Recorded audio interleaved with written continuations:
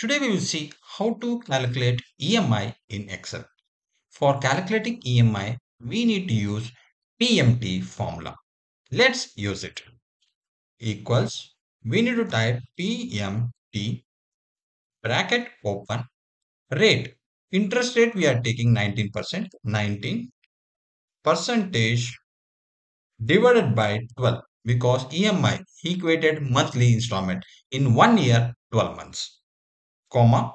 Then we need to put number of months, that is tenure 24, comma, then loan amount is 1 lakh, but while entering loan amount we need to put minus, then 1 lakh, close the bracket.